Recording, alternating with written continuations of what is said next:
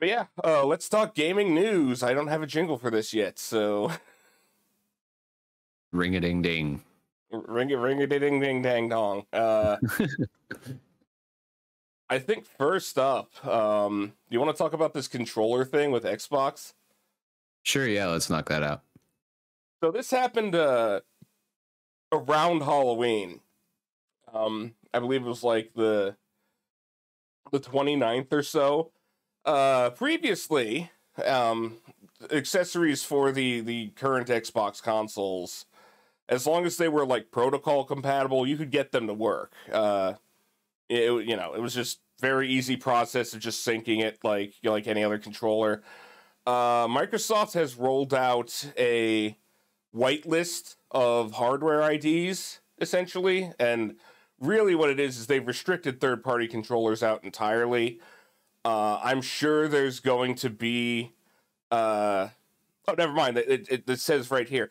They have to meet their design for Xbox partner hardware program, which means it's just the classic Microsoft thing of first restrict the thing and then tack on licensing fees or like administrative fees to get like the compatibility back. So I'm sure that like this is a monetary move. I saw a lot of people on like Reddit and stuff saying, "Oh, the reason they're doing this is because people are cheating with mouse and keyboard controllers." I don't think that's why they did this. Mostly because that's been a thing you could do since the PlayStation 2. Like they hell, even the PlayStation 1 had the PlayStation mouse, not that it was compatible with every game, but as far as like third-party controllers that emulate keyboard and mouse on a console, that you could get those for the PlayStation 2 on up. They wouldn't have addressed it with this move now. I think it's a very strange move to do, especially given how far into the lifespan of these consoles we're in. And I really think the only reason is just monetary. I mean, they did just acquire Activision that had to have blown a hole in the wallet a bit. And also, the main thing that people are angry about is that every third-party controller for disabled gamers that was made for that thing now doesn't work, aside from the one that Microsoft themselves sell, which was like $200. Yeah. And that's real gross to me. They haven't really said anything about like remedying that, other than please reach out to the disability answer desk. You're gonna have to like. Is this only on Xbox? Yeah, this isn't the PC move. If this were a PC move, that would be insane. Yeah. But no, this is only on Xbox console. And you'll get an error message that says a connected accessory is not authorized. If you're seeing that, that means that you're screwed until like either the company who made the thing finds a way around this, and they will. At least the bigger ones. And they update their stuff, they pony up for getting their stuff on the console, or you're just up shit creek. One of the groups this also screws over is people in the fighting game community who are using like Brook boards or other compatibility boards to make their old fight sticks work with the newer consoles. I think in that case, Brook's probably just going to do what like a lot of I'd imagine a lot of hardware manufacturers are going to do, unless there's some like software reason for blocking it, but I'm pretty sure it's just a MAC address whitelist, so they're just going to spoof the address of a valid controller. Or at least that's what I'd do. Like I wouldn't give them any money to they're essentially holding your market hostage at this point. Yeah, I know what you mean. Yeah, I mean, I don't see how anybody could be like a fan of this move in particular. I feel like there's got to be some other reason why they do this, because they can't. This couldn't have been something they'd be like, oh, people aren't gonna care that much or whatever. You know what I mean? Like it's kind of a big deal in my opinion. Yeah, I don't get the move either. But it's Microsoft. They don't exactly make moves that make sense from anything other than a blatant cash grab standpoint. Quite a bit over their history. And this is just another instance of them flexing the fact that they have a de facto monopoly on this sector of the gaming sphere. You know, and granted, of course, their consoles under their purview. Whether or not it should be is an argument best left up to people like Cory Doctorow, who are all about interoperability protocols. I personally think that you should be able to plug whatever controller you want into there, because, like, nothing's going to give you a win button. Like, and even mouse and keyboard play, like, if through an emulated controller setup isn't, like, 100%. You're still translating the input to a controller, and you have to deal with, unless the game, like, the game in question allows you to disable it, you still have to deal with the fact that there's stuff like auto-aim compensation and things that are done to make aiming on a controller feel better, that you're literally having to work against now using a mouse and keyboard setup. I also just don't think that, like, I don't think the market penetration for those consoles is anywhere near what those people on Reddit were alleging. Like, I think that's a great fig leaf for, like, Microsoft to use as a justification for this, but I haven't seen them do that. I've just seen people say it, so I don't know where that's coming from, aside from people trying to grasp for a reason that isn't just money, but it's fucking money. And this is why I don't think them getting all of these game companies under their belt is a good thing, because they've already announced that, like, the price of Game Pass is going to go up. It's being loss-led right now, and I'm sure that the amount of games that you get or their timing is also going to change to make it a less attractive option once it's the only option on the table, or close enough to the only option on the table where they're still going to have their audience basically stuck in their ecosystem, but it's not going to be a situation where they can, say, get brought up on a giant antitrust lawsuit. You know, a thing that totally hasn't happened before to them. But yeah, this also this article's pointing out, it also screws up older racing wheels and shit, because I don't know how many of these brands were informed of the change. So you might be waiting for a firmware update or a console whitelist update, or you might just be shit out of luck if you have something that is, especially if it's a controller that's made by a company that went out of business. Like, there might literally be nobody to do that process of getting it back onto the console. Yeah, I know what you mean. But anyway, that's what's going on with the consoles, or with the controllers on Xbox. It's real weird. It also coincides with the launch of the first official third-party wireless controllers that aren't just, like, either scuff making their stuff to, like, due to like a patent agreement that they have with Microsoft, or just a reskinned Xbox controller. But yeah, I don't know. So I guess we should move on to the next thing. The kind of big news since the last time we talked was definitely I would probably say the Steam Deck OLED release. Yeah, so we're getting a new Steam Deck that's an OLED. It's got a little bit, they made the bezels smaller, so it's a 7.4-inch screen. Looks about the same size to me as the original Steam Deck. The huge addition here, I think, is the fact that it is compatible with HDR. And on a handheld device, I think that's a first. Yeah, I can't think of one otherwise. And I've seen some stuff online. I've seen, like, comparisons between the original Steam Deck and then the OLED with HDR. And it's crazy how good this thing looks. Oh my God. Like, this is an insane handheld device. Not to mention that they put a better battery in there. So you get, I mean, by the sounds of it, you get, you know, probably like 20%. I believe it's like an extra 20% or so. Yeah.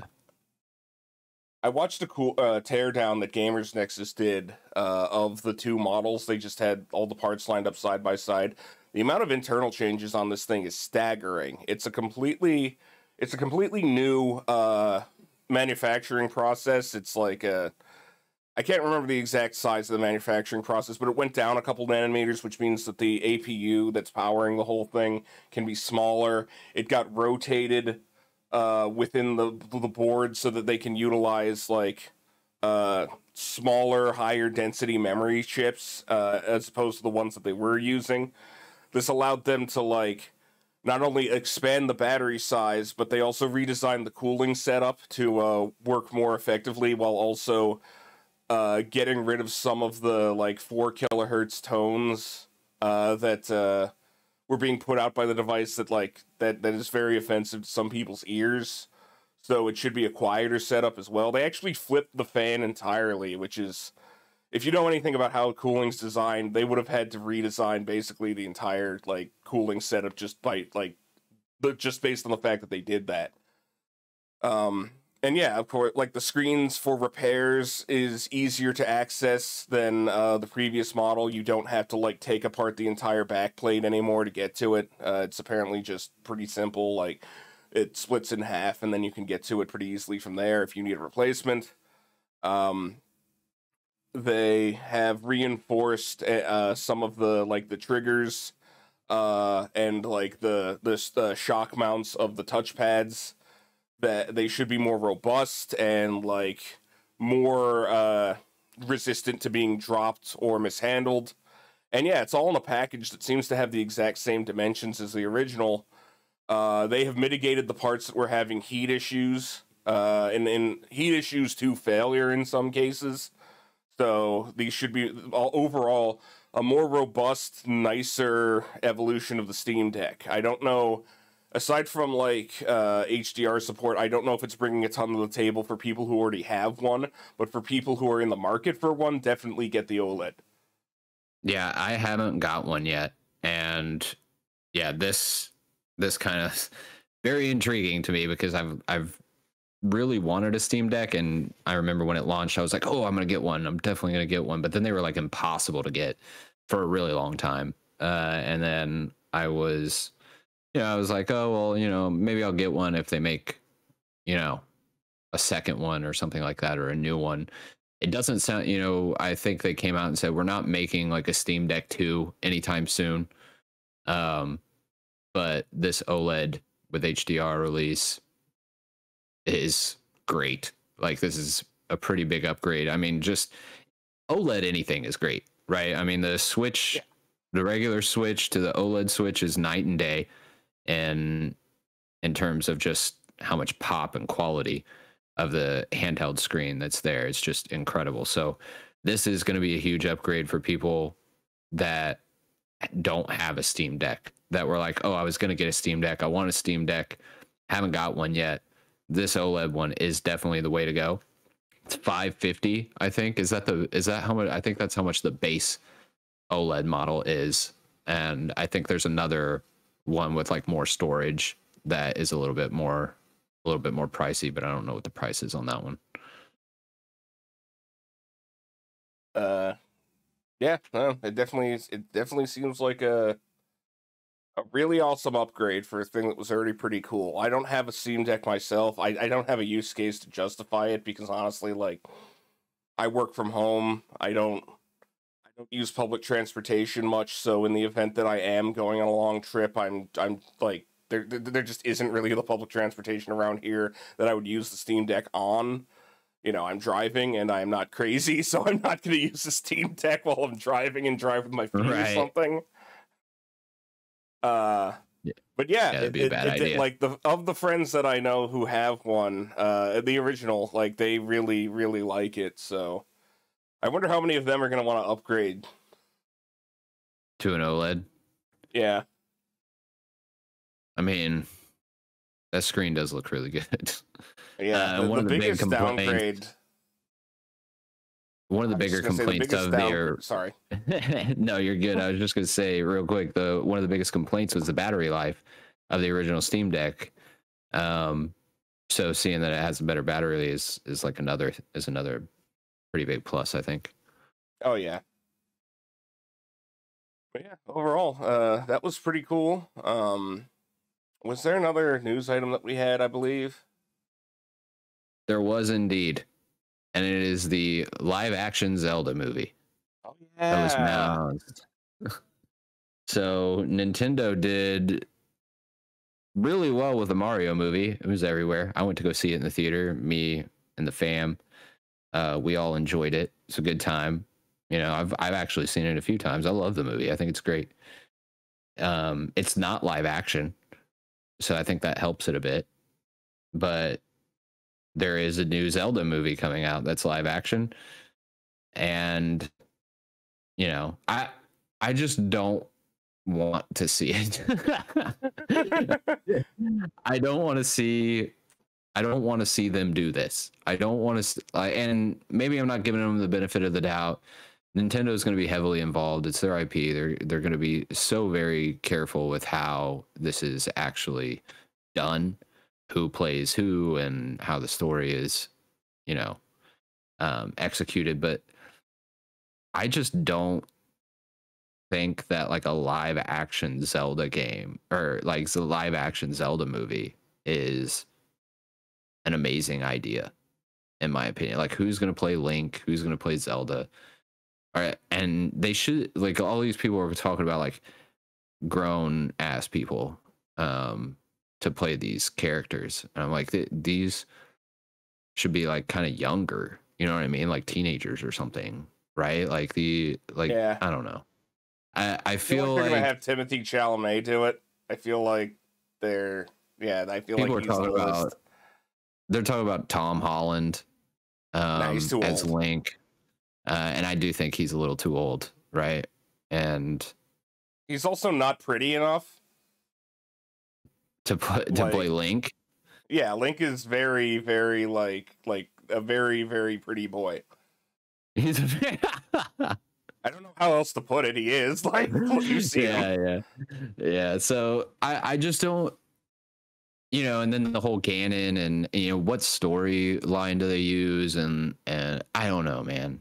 I can't see it being executed in a great way. I feel like there's going to be backlash on every decision they make, right? From, you know, Zelda fans are pretty intense, you know, and they're going to announce who Link is and who Zelda is. And I just feel like there's going to be discourse around it. And Hey, I'm sure. I'm not the hugest fan of the idea, but to Nintendo's credit, I should give them the benefit of the doubt since they did well with the Mario movie, right? Jack Black as Bowser totally killed it. You know what I mean? Charlie Day with Luigi totally killed it. It was great. It was a great movie. It was fun. Wasn't too crazy. They didn't go like all out and do a bunch of weird shit. They kind of stayed true to, like, you know, it felt very Mario. And so, you know, maybe they do that here. Maybe they do it right, you know. Yeah, I feel like that is kind of a case of like, the thing about Mario is that like it has a defined universe and cast of characters, but as far as like storylines go, you could have done anything with that movie and people would have been like, whatever. You could have done an exact remake of the 80s movie just with like more accurate Nintendo graphics, and people would have been like, oh yeah, cool, but like there isn't the contingent of people who took Mario seriously in the way that the people are going to take a Zelda movie seriously, like you were saying. And any decisions they make, even if they stay, like, if their decisions depending on the game that they look at, or if they mix and match, like, people are going to nitpick it to death. Any costuming decisions are going to be very difficult. Like this, and it, like, making it live action, the hurdle of believability that you need to get past now is way higher than if it were just a CG movie. And also, you said, like, you were telling me earlier that they had the Maze Runner guy lined up for this. Yeah, the director of Maze Runner seems to be the guy. Yeah, so I don't know. I don't know how well this is going to go. So we'll see. I'm excited to get more information on who's playing who, what the storyline's going to be, you know, what kind of like timeline are we looking at? You know, is this, you know, what's the setting going to be like? It's just, there's so much that they could do here. I just wish it wasn't live action. Like I'm not opposed to a Zelda movie. Just kind of I just wish it wasn't live action, personally. Yeah, I don't know. It's a real odd choice. I do feel like it is an attempt for Nintendo at expanding like beyond like, you know, beyond their for kids like, you know, roots or perception that people have about Nintendo properties. But hell, I feel like doing a Metroid movie first would have been easier. Like, I know that Yeah, I Zelda's like agree. the next thing that's not, because Pokemon's had 16,000 movies at this point. So I know like doing Zelda was probably the next thing on the list, but like, yeah, it's gonna be hard. And like, I'd say I'd wait for a trailer, but even trailers can be deceptive. That latest Mortal Kombat movie had a really, really good trailer because it was essentially the first 15 minutes of the movie that they filmed after the rest of it, I have a feeling. And then once they smash cut to like, you know, from ancient feudal Japan to modern day, the movie just goes to hell. So I'm not saying they're gonna do a Beastmaster 2 with Zelda, at least I hope not. Like that I better not see Link walking around LA or anything. But Yeah, that's not. I don't think that's gonna happen. no, it's not gonna be like the He-Man movie or anything. It's not gonna be like that egregious, but yeah, I don't know, we'll have to see. But yeah, I think that was the last item on the news desk here, so time to talk about other stuff. Other stuff.